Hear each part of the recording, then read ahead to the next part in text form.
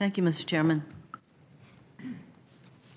Dr. Hunter, would you consider the gun violence in our country a national health issue? Absolutely, it is a public national health issue. Public health issue.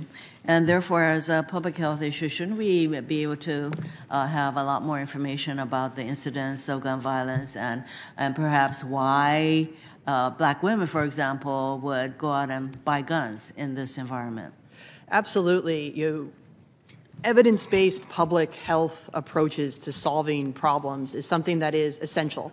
We have seen it with motor vehicle accidents. We have seen it in approaching the HIV/AIDS epidemic.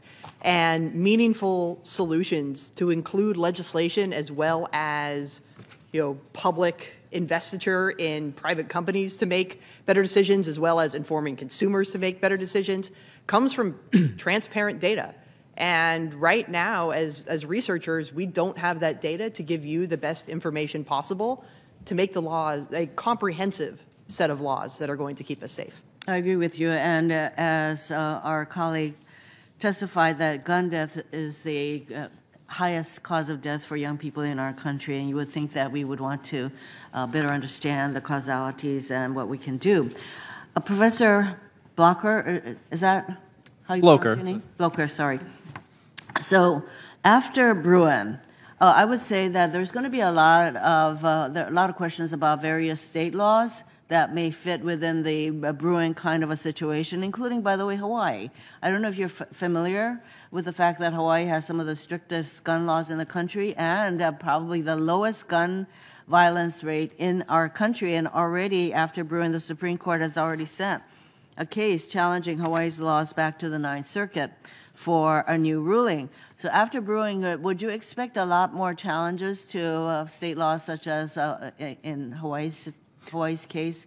And what does that do for states' efforts to lower gun violence in their states? Thank you for the question, Senator. Not only would I expect it, I think we've already seen it, cases that have been sent back down for further consideration in light of historical record, issues which we thought to be resolved by prior Second Amendment cases, including the constitutionality of prohibitions like Highland Park's municipal assault weapons ban, I think absolutely will be relitigated.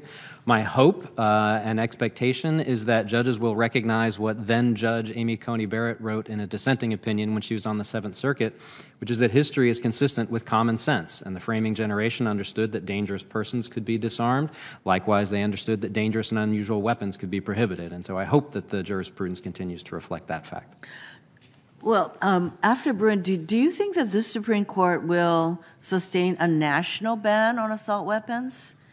Do you think that this court would support a state's ban on assault weapons? And what about bans on large capacity magazines? Do you think that this Supreme Court will sustain such bans at either the national or state levels? One of the difficult things about answering the question is the degree to which Bruin has introduced uncertainty, but here's how I would think it through. In the lead up to Bruin, anyway, such laws had fared extremely well in Second Amendment litigation, so there is a jurisprudence that already exists. Courts upheld these laws under a variety of different rationales, some concluding that those weapons are dangerous and unusual and therefore fall outside the scope of the Second Amendment, some courts concluding that the government had a sufficient interest and that these laws are sufficiently tailored to that interest. Some of those certainly will be relitigated. Here's, I think, three factors at least we could consider in predicting the Supreme Court's response. One is that the court has again affirmed that dangerous and unusual weapons can be prohibited. And in Heller, an opinion by Justice Scalia, the court equated dangerous and unusual weapons with M16s and the like. And for all the reasons you've heard today, AR-15s and M16s are different, but they are similar, and the like may include AR-15s as well.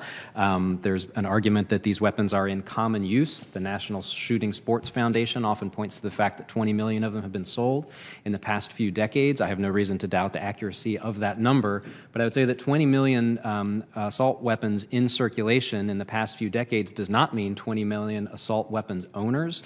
That ownership is probably concentrated in a much smaller proportion of gun owners who themselves are a minority of the American population. So we're maybe talking about maybe 4 or 5 million Americans out of 300 plus million. Also, 20 million weapons is only 5% of the civilian weapons stock. I'm not sure that constitutes common or not. What I would really want to know to be able to evaluate the question, what I hope the Supreme Court would ask in light of Bruin, which directs us to consider the burdens on self-defense, is how often are these weapons used in self-defense in comparison to their use in gun massacres and mass shootings?